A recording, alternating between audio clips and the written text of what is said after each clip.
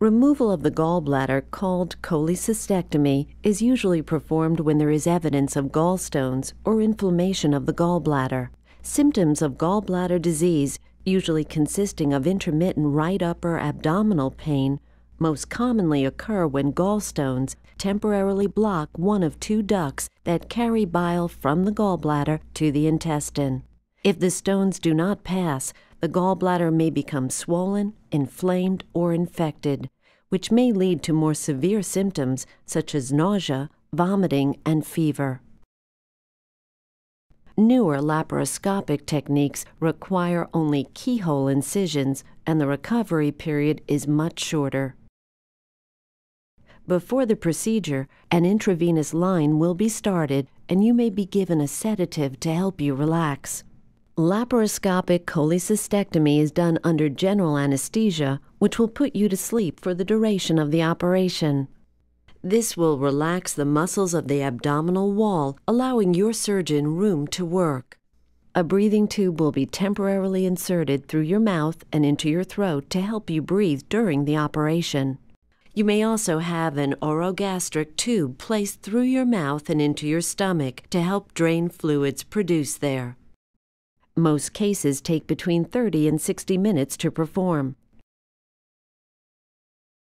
To gain access to your gallbladder and surrounding structures, your surgeon will use sharp instruments called trocars to create a series of small holes or ports through your abdominal wall.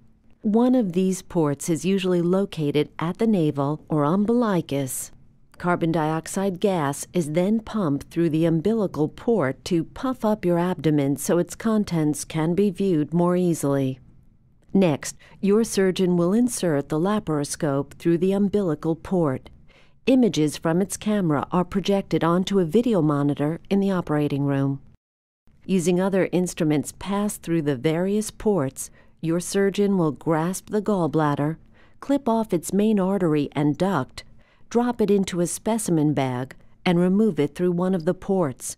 Before removing the laparoscope, your surgeon will take one final look around for areas of bleeding or other damage.